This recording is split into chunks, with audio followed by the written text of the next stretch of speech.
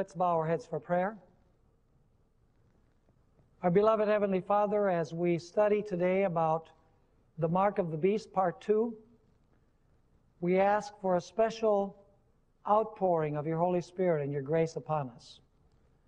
This is not an easy subject to deal with, for there are many of those individuals out there in the churches that are sincere. They love you with all their hearts. They just don't know the full truth about the change of day of worship and how it came into the Christian church. I just ask, Lord, that you will soften minds and hearts so that people might be able to see the truth as it is in Jesus. Help us to see, Lord, how the devil has deceived practically the whole Christian world into believing that the day of worship has been changed. I ask, Lord, that you will give us willing hearts, and we thank you for hearing our prayer, for we ask it in the precious name of Jesus. Amen. A question that many times comes up is whether anybody in the world has the mark of the beast yet. The fact is that no one now has the mark of the beast. The mark of the beast is something that is given at the very end of human history. However, having said that, when messages are presented such as these, showing clearly from the Bible that the Sabbath is God's day of rest, and that Sunday is a day that entered through the back door, so to speak, through paganism into the Christian church, and an individual fails to make a decision, each time you say no to the Lord, it becomes more difficult to say yes to Him the next time. And so what you're doing is you're preparing yourself, if time lingers, eventually to receive the mark of the beast by rejecting the seal of God. So no one yet has received the mark of the beast. The mark of the beast will be received when an individual knowingly keeps Sunday as a day of rest, even though he or she knows that it's a day that God has not condoned, that God has not blessed, and they still insist on keeping it so that they can buy and sell, so that they will not be subjects of the death decree. Then they will receive the mark of the beast. But decisions that we are making now will determine what our decision will be then. So it's important to hear the voice of God now. For our study today, I would like to do a little review of a very impressive prophecy that we find in Daniel chapter 7. And I'm not going to study, obviously, all the prophecy in this chapter. I'm just going to give you the highlights. I want you to see the sequence of powers that we have in this chapter. Daniel chapter 7 presents a sequence of world powers beginning with the days of the prophet Daniel. And I'm just going to give you the symbols and what they mean. In Daniel 7, we have a lion. That lion represents the kingdom of Babylon. Then we have a bear. The bear represents the kingdom that succeeded Babylon. It represents the Medes and the Persians. Then we have a leopard beast. The leopard beast represents the kingdom of Greece. Then we have a dragon beast.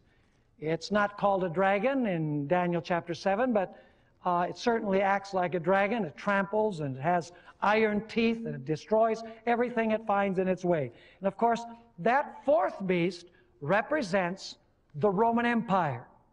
But then we're told that from the head of that fourth beast come forth 10 horns, which represent the kingdoms into which the Roman Empire was divided as a result of the barbarian invasions. By the way, this happened in the year 476.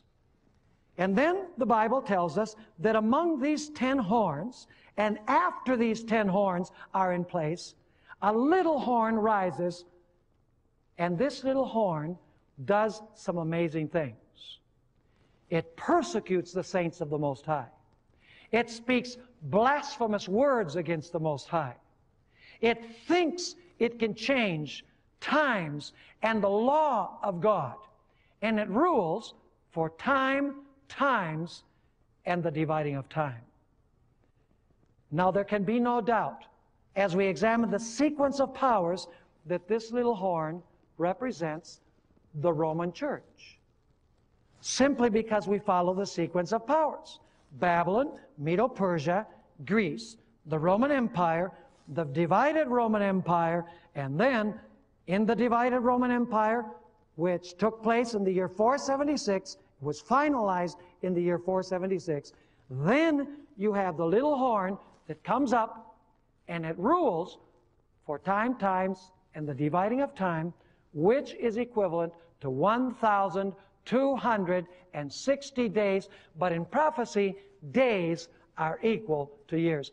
There's just no way around it. There's only one system in the world that arose from ancient Rome that ruled over 1,000 years, and that is the Roman Catholic papacy. Now I want to dwell on one particular characteristic of the little horn. Go with me to Daniel chapter 7 and verse 25. Daniel chapter 7 and verse 25. It says here, speaking about the little horn, he shall speak pompous words against the Most High, shall persecute the saints of the Most High. Let's just stop there for a moment. The pompous words in Revelation are identified as blasphemies.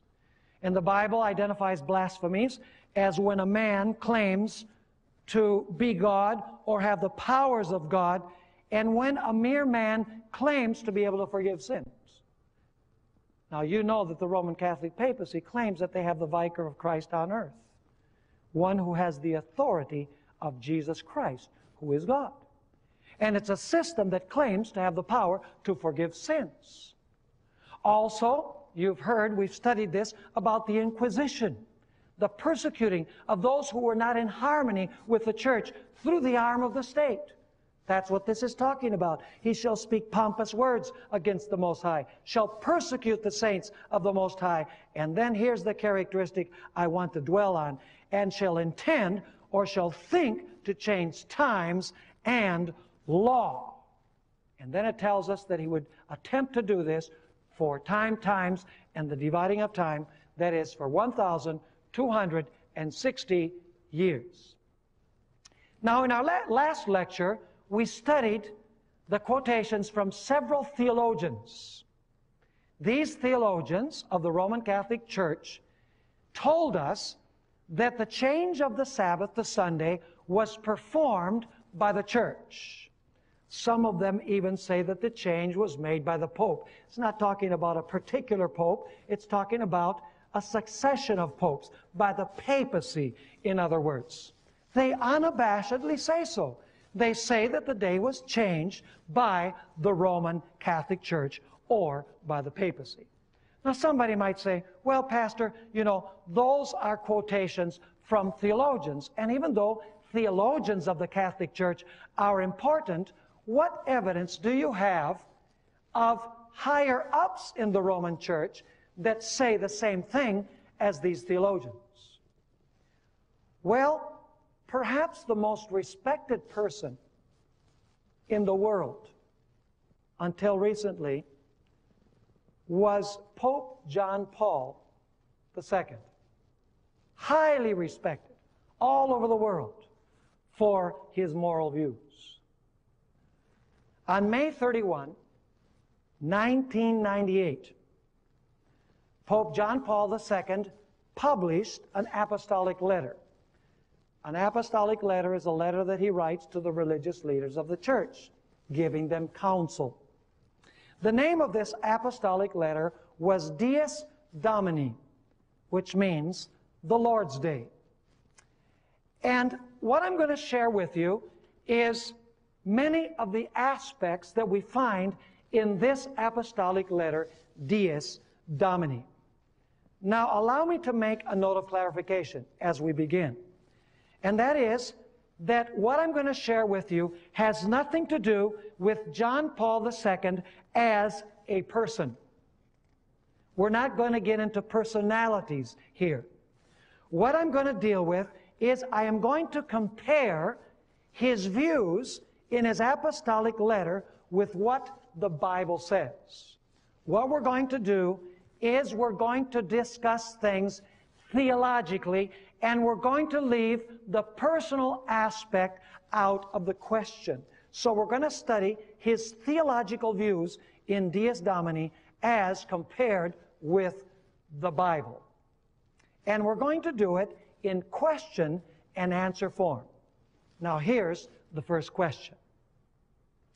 According to the Bible, which day did God bless and sanctify, and which day in the Bible is called the Lord's Day? Well, I can answer biblically very clearly with Scripture. There's no doubt whatsoever that the seventh-day Sabbath is the day that God blessed and sanctified. And there's no doubt biblically that the Sabbath is the Lord's Day. You say, where in the Bible do we find this? Let's read several verses. Genesis chapter 2 and verses 2 and 3. Genesis 2 verses 2 and 3. It's explicit. By the way, somebody might say, well, you know, the Sabbath was made for the Jews, and the Sabbath was made to point forward to Jesus, who was going to die on the cross, and he was going to be our rest. The fact is, what I'm going to read now actually is describing something that existed before there was any Jew. Before there was any sin, there was no need of any cross. There was no need of redemption. It's part of God's original plan. Genesis 2, 2 and 3. And on the seventh day, God ended his work which he had done. And he rested on the seventh day from all his work which he had done. Then God blessed the seventh day and sanctified it, because in it he rested from all his work which God had created and made. 3 times it speaks of the seventh day. And we're told that God blessed and sanctified the seventh day. Is that explicit and clear enough? I mean, there's no way around it. Now let's go to the 4th commandment of God's law. Do you think the 10 commandments are still binding today? You know, some people think that they're the 10 suggestions or the 10 recommendations.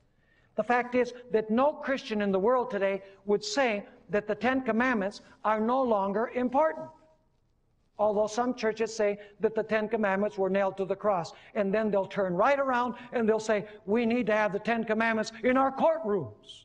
Now, you can't talk out of both sides of your mouth. They were either nailed to the cross or they were not nailed to the cross, period. Exodus 20 and verse 8. Remember the Sabbath day to keep it holy. 6 days you shall labor and do all your work. But the seventh day is the Sabbath of the Lord your God. Which is the Lord's day? The seventh day is the Sabbath of the Lord. See, it's a possessive.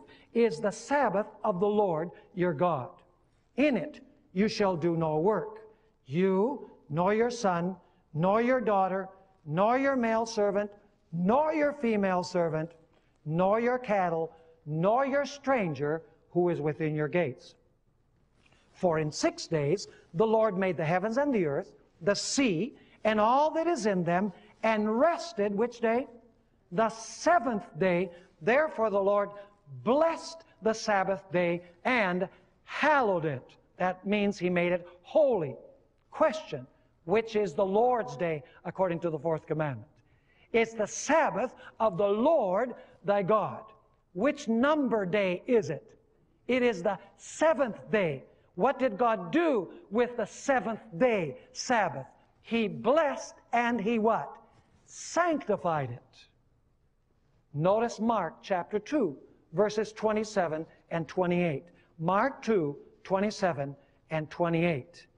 Let's notice who Jesus said the Lord's day is.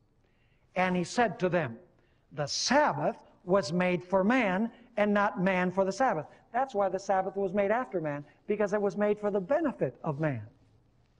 If God had made the Sabbath first and then man afterwards, he would have been making man for the Sabbath. And so it says The Sabbath was made for man, and not man for the Sabbath. Therefore, the Son of Man is also Lord of Sunday. That's not what the text says. It says, therefore the Lord is what? The Son of Man is Lord of the what? Of the Sabbath. So if Jesus is the Lord of the Sabbath, what is the Lord's Day? I mean, a child can understand this. The Lord's Day is the Sabbath. By the way, the only day in the Bible that God claims as His is the Sabbath. Notice Isaiah 58, verses 13 and 14. Isaiah 58, 13 and 14.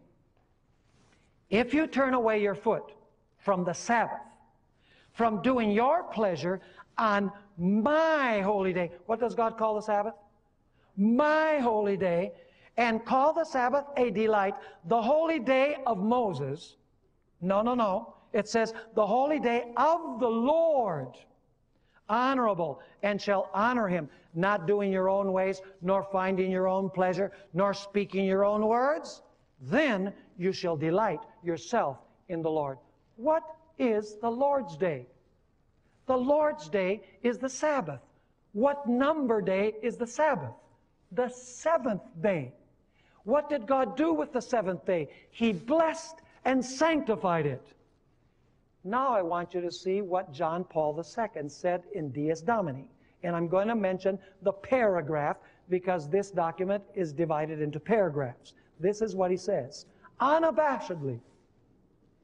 In the first place, therefore, Sunday is the day of rest, because it is the day blessed by God and made holy by Him, set apart from the other days to be among all of them the Lord's Day.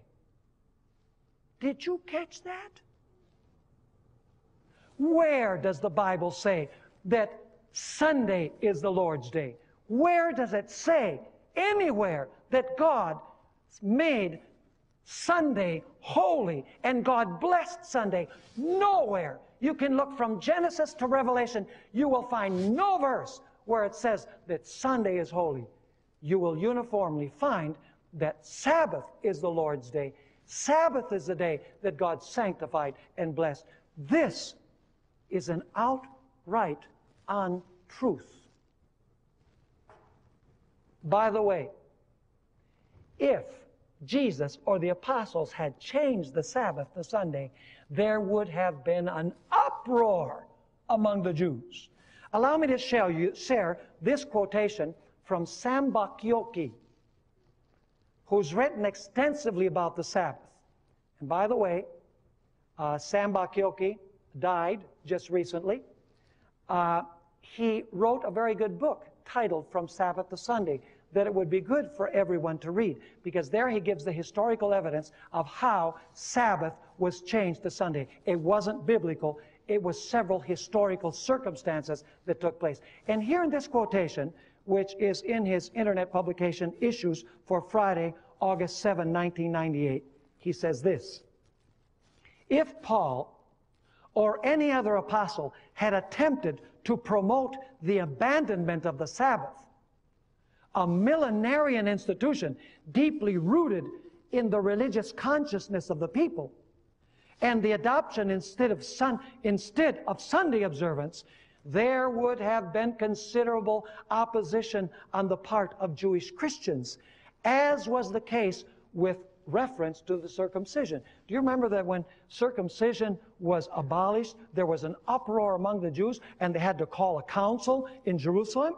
He continues saying, the absence of any echo of Sabbath Sunday controversy in the New Testament is a most telling evidence that the introduction of Sunday observance is a post-apostolic phenomenon.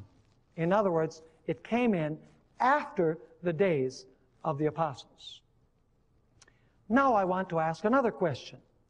Which is the day that stands at the very heart of all worship? Let's let the Bible tell us. Revelation chapter 14, verses 6 and 7.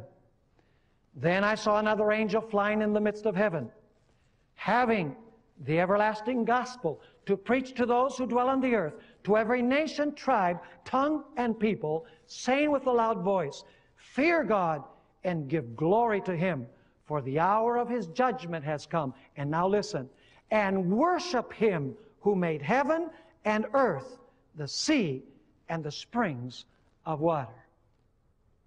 The first angel's message calls us to worship whom? To worship the Creator. Now my question is, where does the language from the first angel's message come from? This language, worship Him who made heaven, the earth, the sea, and the springs of water. This language comes from Exodus 20 and verse 11, and it comes ultimately from Genesis chapter 2 and verses 2 and 3.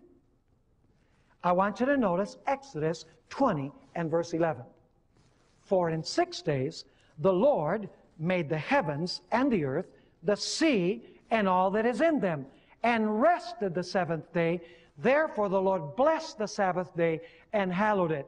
Notice both the text in Exodus 20 verse 11 and the text in Revelation 14 verse 7 bring to view the Creator of the heavens, the earth, the seas, and everything that is in them. And the fourth commandment says that the sign of the Creator is what? His holy Sabbath. So let me ask you, which day is at the very heart of all worship? The Sabbath. By the way, in our last lecture, we read Isaiah 66, verses 22 and 23, where it says that when we get to the new earth, after God has created a new heavens and a new earth, we will come from new moon to new moon. That means from month to month, because we're going to eat from the tree of life. We'll come from month to month and from Sabbath to Sabbath to worship before the Lord. In other words, we're going to come on Sabbath to worship before the Lord because He has created a new heavens and a new earth. It will be the sign of a new creation. In other words, at the heart of all worship is the Sabbath, because the Sabbath identifies the Creator. But what does John Paul II say in Dies Domini? Paragraph 19 of his document. Listen to this. The intimate bond between Sunday and the resurrection of the Lord is strongly emphasized by all of the churches of East and West. He's saying that there's a link between Sunday and the resurrection of Jesus. And this link is clear in the churches in the East and in the West. In other words, the Catholic and Eastern Orthodox. He continues saying, in the tradition of the Eastern churches in particular, every Sunday is the Anastasimos Hemera. That means the day of the resurrection. And this is why it stands at the heart of all worship. What stands at the heart of all worship, according to John Paul II? It's not the Sabbath of creation. And by the way, Jesus rested in the tomb on the Sabbath as well. Jesus was the Creator. He rested the seventh day. Jesus said it is finished on the cross, and He rested in the tomb on the seventh day. When He creates a new heavens and a new earth, we will rest on the seventh day. The Bible is clear. John Paul II says, in the churches of East and West, Sunday is at the very heart of worship. Is it surprising that the beast demands worship on Sunday and imposes the mark, which is the observance of Sunday as the day of rest, as the sign of his authority? Here's another question. What is the distinguishing mark of God's people? Well, the Bible says that the distinguishing mark of God's people is the Sabbath. Notice Ezekiel chapter 20 and verse 12. Ezekiel chapter 20 and verse 12. God says, moreover, I also gave them my Sundays. No, that's not what it says. Moreover, I also gave them my Sabbaths. To be a what? A sign between them and me, that they might know that I am the Lord who sanctifies them. How do we know the Lord who makes us holy or sanctifies us? What is the sign? The sign is the Sabbath. Notice Ezekiel chapter 20 and verse 20. God says, hallow my Sabbaths, and they will be a sign between me and you, that you may know that I am the Lord your God. What is the sign that shows that we are the subjects of the Lord our God? The Sabbath, according to the Bible. What does John Paul II say in Dies Domini? Paragraph 21. He appeals to Revelation chapter 1 and verse 10. I was in the Spirit on the Lord's day. Now, if you let the Bible explain itself, what is the Lord's day? The Sabbath. You see, but he says the Lord's day there is Sunday. Do you know why he says that? He says that because at the end of the 2nd century, in the apocryphal Gospel of Peter, it's an apocryphal book, it says there that the Lord's Day is Sunday. But it's not until the end of the 2nd century. Now let me put this into some perspective so that you can understand the time frame. The 1st century covers from the year 1 till the year 99. The 2nd century goes from the year 100 till the year 199. Now the book of Revelation was written, according to most scholars, around the year 95. So I want you to notice that the apocryphal Gospel of Peter was written towards the end of the 2nd century, 100 years after the book of Revelation was written. And so it's not fair to take the meaning of the Lord's Day 100 years later and project that back into the book of Revelation. In other words, the meaning of the expression Lord's Day in the apocryphal Gospel of Peter does not necessarily mean the same as in the book of Revelation. Now let's notice. He says the book of Revelation gives evidence of the practice of calling the first day of the week the Lord's Day. It says no such thing. Revelation chapter 1 and verse 10 does not identify which day it is. It simply calls it the Lord's Day. By letting the Bible explain itself, the Lord's Day is the 7th day of the week, Sabbath. Now notice what he continues saying.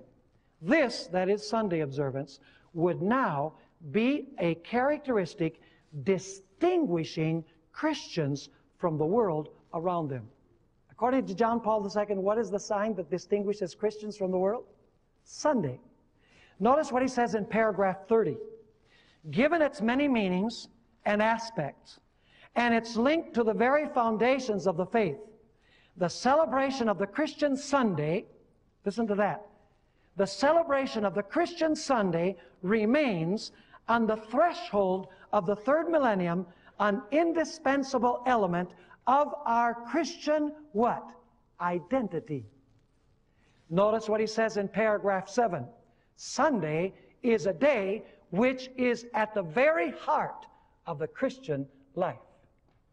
So according to John Paul II, what is the distinguishing sign between God and his people that distinguishes them from the world? It's Sunday. But the Bible says that the distinguishing sign is the Sabbath. Now let's ask another question. Where has God placed his seal? We studied this in our last lecture. The seal of God is found in the 4th commandment because it has the 3 characteristics of a seal. It has his name, his office or function, and the territory over which he rules. Very clearly, the Sabbath is God's seal. Notice Exodus chapter 20 and verse 11. For in 6 days the Lord, that's his name, made, that's his function, he's the creator, the heavens and the earth, the sea, and all that is in them. That is his territory. Now, I want you to notice what John Paul II says contains the seal of God. He's quoting the great Roman Catholic theologian, St. Augustine, and notice what he says. St. Augustine notes in turn, therefore, the Lord too, listen to this, has placed his seal on this day, that is on Sunday, which is the 3rd day after the Passion. So according to John Paul II, which day has God's seal? Sunday has God's seal. What does the Bible say contains God's seal? Sabbath contains God's seal. Now, if I were to ask you the question, which is the day above all other days? What would your answer be? No-brainer. The Sabbath is the day above all other days. Does Genesis indicate that? That Sabbath is the day above all other days? It's the only day that has a name and a number. It's the seventh day, and it's called the Sabbath. It's the only day that God blessed. It's the only day that God sanctified. It's the only day that God rested. It's the day that Jesus rested in the tomb. It's the only day that God calls His. It's the only day in which manna did not fall. Which is the day above all days? There is no doubt whatsoever, biblically, that the day above all days is the Sabbath. But what does John Paul II say in Dies Domini? Paragraph 25. In effect, Sunday is the day above all other days, which summons Christians to remember the salvation which was given them in baptism and which has made them new in Christ. And in paragraph 55, he says, blessed be he, and this is very interesting, he says, blessed be he who has raised the great day of Sunday above all other days. Now my question is, did God raise Sunday above all other days? No, the beast did. So he's saying, blessed be he who raised Sunday above all other days. And if he did it, he's the one that is supposed to be what? Blessed. That's blasphemy. The Bible tells us that the day above all other days is the seventh-day Sabbath.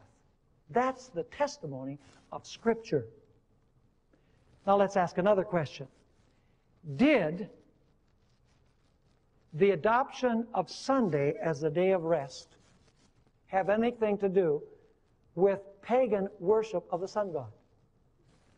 For this, I want to go back to what we talked about in our last lecture, Ezekiel chapter 8, verses 16 and 17. You remember that Jerusalem was going to be destroyed, and there was a group of leaders in the temple, and they had their backs to the temple, and they were worshiping the sun. You remember that?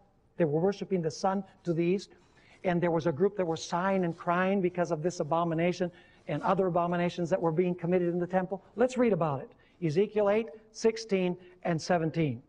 So he brought me into the inner court of the Lord's house, and there, at the door of the temple of the Lord, between the porch and the altar, were about 25 men with their backs toward the temple of the Lord and their faces toward the east, and they were worshiping the sun toward the east. And he said to me, have you seen this, O Son of Man? Is it a trivial thing to the house of Judah to commit these abominations which they commit here? For they have filled the land with violence. Then they have returned to provoke me to anger. Now let me ask you, did John Paul II make any connection between the pagan worship of the sun and Christian worship on Sunday? I want to read an amazing statement that he makes in Dies Domini, paragraph 27. You remember last time that I asked the question whether worshiping the sun is the same thing as worshiping on the day of the sun? Remember that? And I showed that in principle, worshiping on the day of the sun is the same thing as worshiping the sun. In principle, it's the same. Because God didn't make the sun for worship. If you worship the sun, which is a secular object, you're practicing idolatry. If you make a day of worship for worship that God didn't make for worship, and you're using it as a day of worship, that's idolatry, because God didn't make it for worship. It's a man-made day for worship. Are you following me? Listen to what he says in paragraph 27. Wise pastoral intuition suggested to the church the Christianization of the notion of Sunday as the day of the sun. In other words, the day of the sun, he's saying, was Christianized. It was adopted into Christianity, and Sunday became the day of Christians as well as the day of pagans. I don't say it. John Paul II says it. And by the way, I don't know if any of you have ever been to the Vatican Museum. It is an amazing sight to see. The one thing that amazed me more than anything else is to see the number of sunbursts that are found there in the Vatican Museum. Not only in the Vatican Museum, but in Roman Catholic cathedrals and churches. There are sunbursts over the heads of saints. There are sunbursts on the altars, on the glass-stained windows, on the works of art, on the chalices, on the vestments. There's sunbursts, rays coming from all over the place. This does not come from the Bible. This comes from ancient paganism.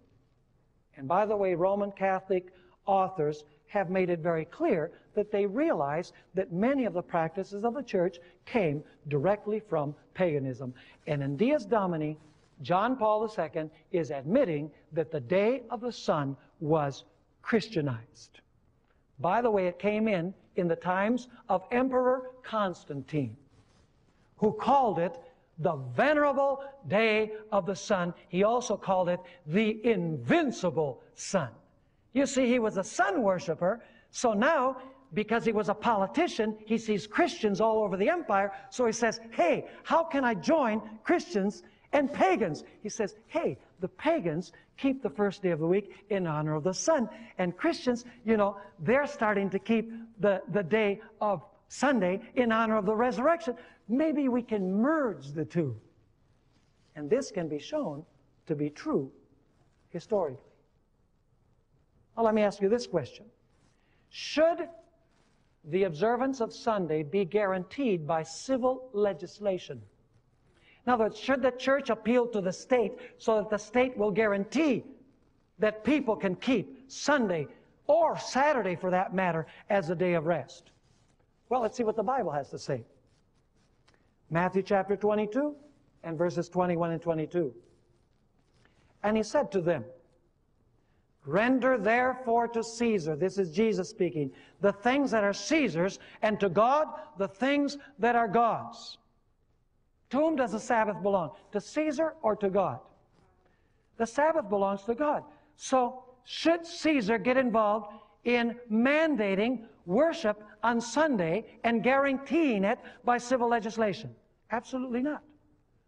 By the way, the First Amendment to the Constitution of the United States says Congress shall make no law respecting an establishment of religion, nor prohibiting the free exercise thereof.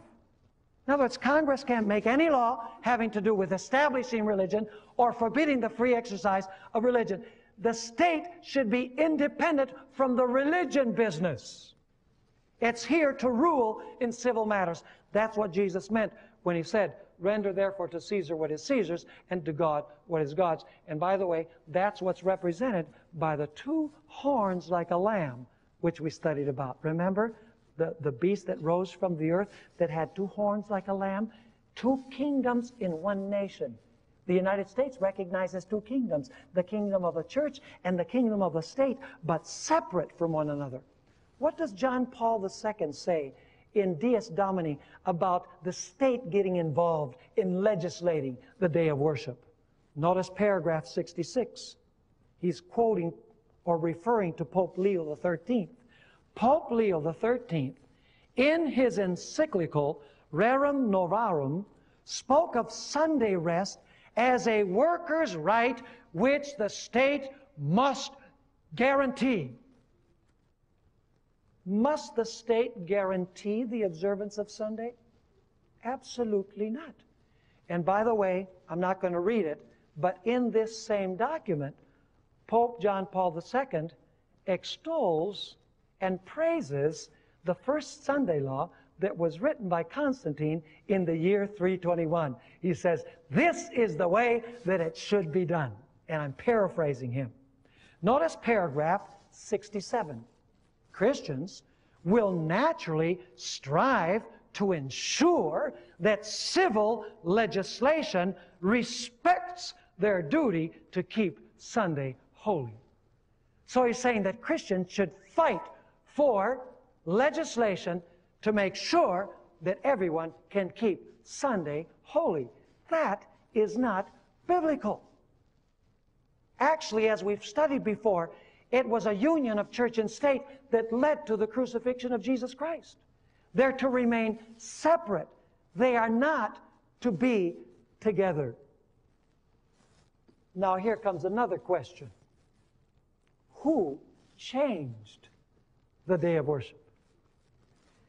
Now, Pope John Paul II does a valiant effort. He puts forth a valiant effort to try and prove that the change was already contemplated in the New Testament.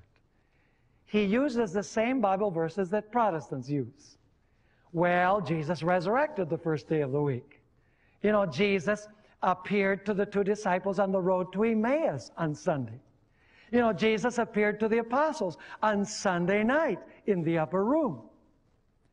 You know, and the Apostle Paul, you know, he had this prayer meeting service in Acts chapter 20, where it was an evening meeting on the first day of the week, it says. And also, the Apostle Paul said that we're supposed to take our tithes and offerings to the church on the first day of the week. 1 Corinthians 16, verses 1 and 2. But folks, all of those texts have been more than satisfactorily answered by Sam Bakioki in his book, From Sabbath to Sunday. And if I had the time, I would go into that. Just because Jesus resurrected on the first day of the week does not make the day holy. Nowhere does the Bible say that the day is holy because Jesus resurrected that day. Nowhere does it say we're supposed to go to church.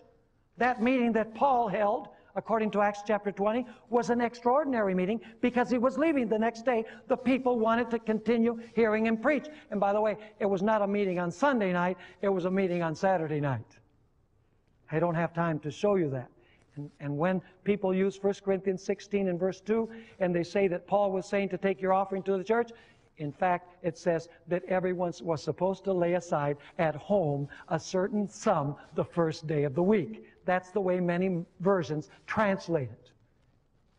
The fact is, the Bible tells us, folks, that God sanctified and blessed the Sabbath because He rested on the Sabbath. In order for Sunday to be blessed and sanctified, God would have had to have rested on Sunday. And Jesus didn't rest on Sunday. He rested in the tomb on the Sabbath. Now, as you read this document carefully, you soon discover that John Paul II actually attributes the change to tradition and to Christians. Now, you have to read carefully.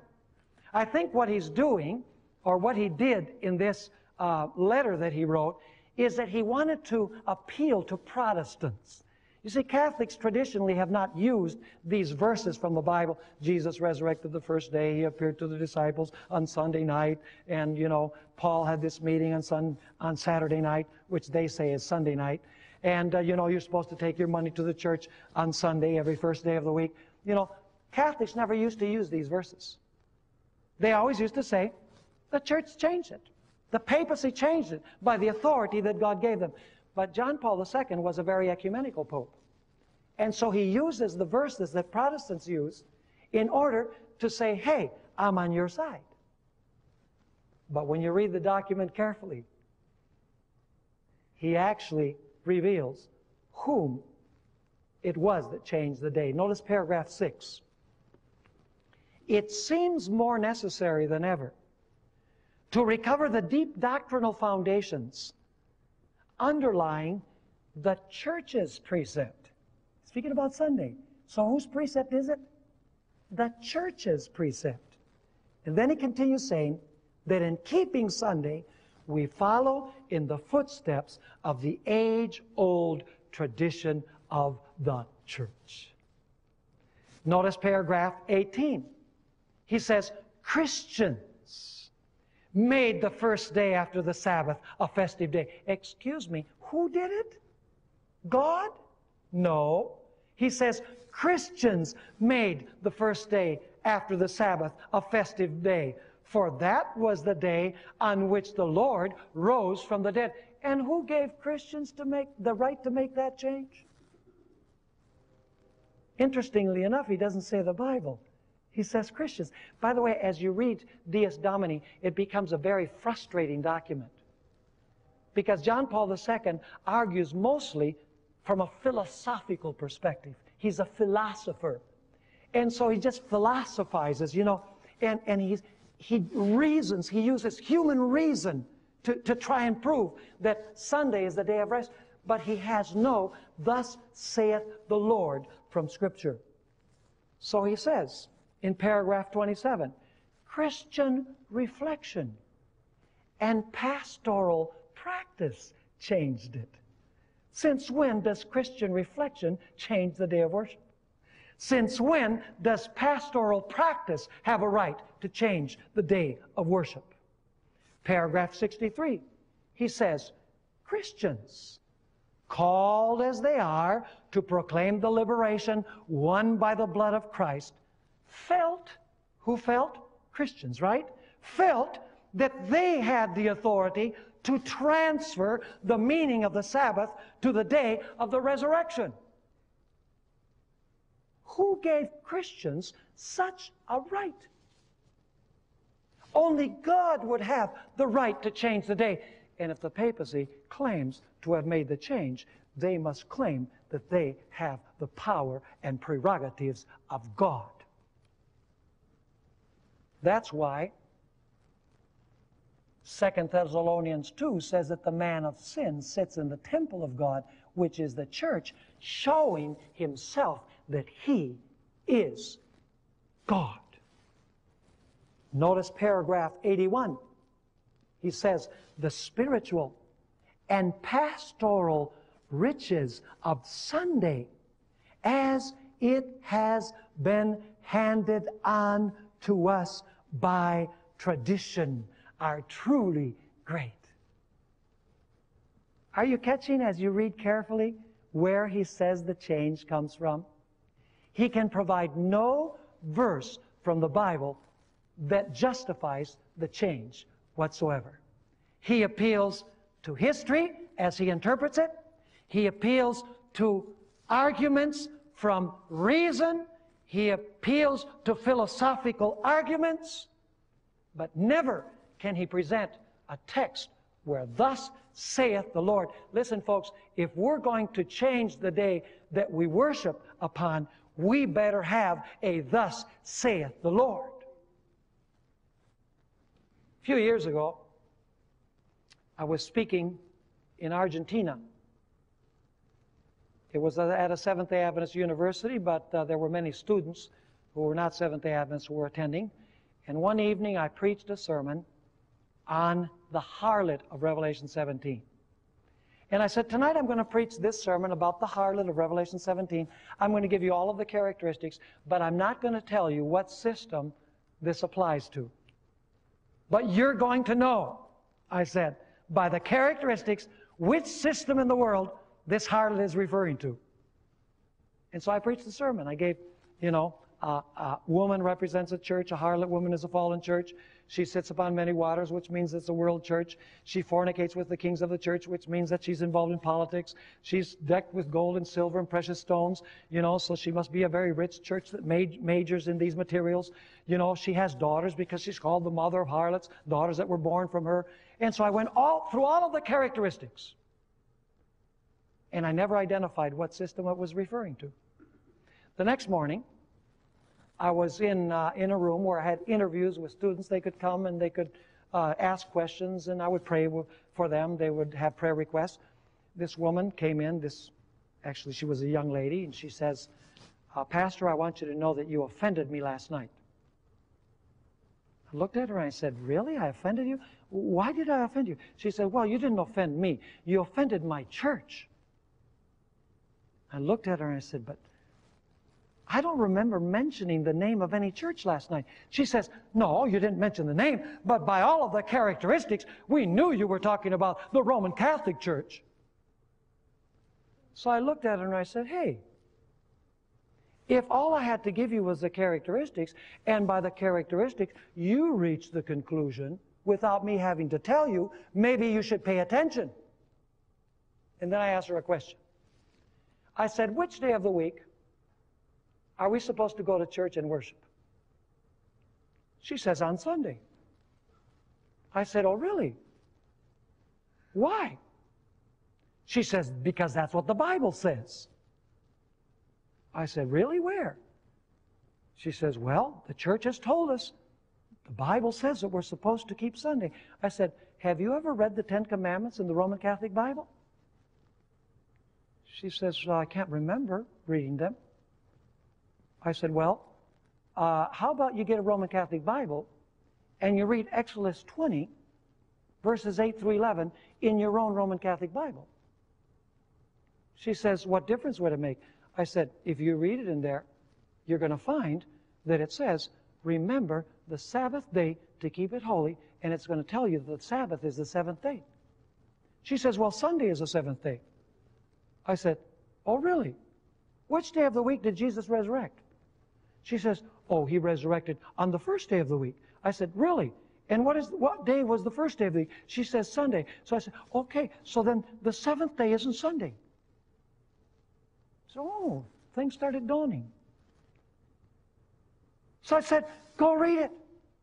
In your own Roman Catholic Bible, it says that the seventh day is the Sabbath of the Lord your God. I said, so who are you going to believe? Are you going to believe your Roman Catholic Bible? Or are you going to believe your Roman Catholic Pope? And she paused for the longest moment of time. And she said, I'm confused. I don't know how to resolve this. She says, I'm going to go talk to my bishop. And I told her, go talk to him. But I'm going to tell you what he's going to tell you. He's not going to be able to give you any verse in the Bible that says that the day was changed. But he's going to say that Jesus gave authority to the church to change the day of worship from Saturday to Sunday. She left. To this day, I don't know what happened with this lady. I pray to God that when she met with her bishop, if she did, that she asked additional questions and she came to accept the truth as it's found in the Bible. But I don't know. So my question to Roman Catholics is, whose authority do you accept? The authority of your Roman Catholic Bible and the fourth commandment that's in there, or do you accept the authority of Dies Domini? Yours is the choice. And I say to Protestants, do you accept the testimony of the Bible that the Sabbath was made at creation, it was blessed and sanctified by God, or will you observe the first day of the week, which never the Bible says was made holy by God, never says it was blessed by God, never is it called God's holy day? Will you keep that day thinking that you're keeping it because the Bible teaches it, but you're really keeping it because it has been handed down by the tradition of the Roman Catholic Church?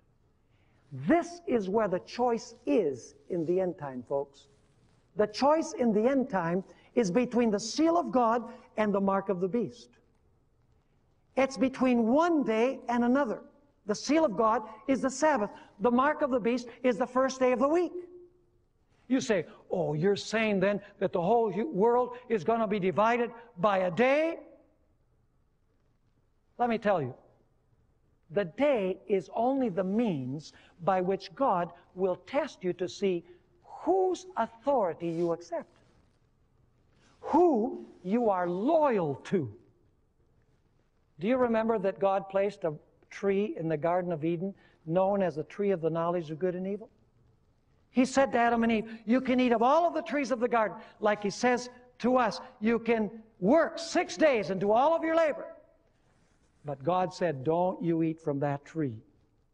He was saying, that tree is off limits to you. That's my tree. That's not yours. Was the test over a tree? No. The tree was only, the purpose of the tree was only to test Adam and Eve to see whether they would be loyal to him or loyal to Satan. Whether they would accept God's authority or whether they would accept the devil's authority. The external tree was the means of testing to whom they would be loyal. And so at the end of time, the day of worship is the way in which God is going to test people to see to whom they will be loyal and whose authority they accept. If you, in the end time, accept the authority of the beast, you will receive his day of worship. You will keep the first day of the week. The Bible says that those who receive the mark of the beast will receive the wrath of God. That's why this is such an important issue. I want to end with the quotation from that classic book, The Great Controversy, page 53. Here Ellen White speaks about the process of how Sunday was adopted. She says, the arch deceiver had not contemplated this work. He was resolved to gather the Christian world under his banner and to exercise his power through his vice-regent, the proud pontiff who claimed to be the representative of Christ. In other words, vicarious Filii. We'll study that later on. Through half-converted pagans, ambitious prelates, and world-loving churchmen, he accomplished his purpose. Vast councils were held from time to time in which the dignitaries of the church were convened from all the world. In nearly every council, the Sabbath, which God instituted, was pressed down a little lower, while the Sunday was correspondingly exalted. Thus, the pagan festival came finally to be honored as a divine institution, while the Bible Sabbath was pronounced a relic of Judaism, and its observers were declared to be accursed. This can be proven to be historically true, and Sam Bakioki has done it in his publications. Folks, the bottom line is this: will I accept the authority of God and reveal it by keeping his Sabbath and receiving his seal, or will I accept the authority of the beast and receive his sign, which is the observance of the first day of the week?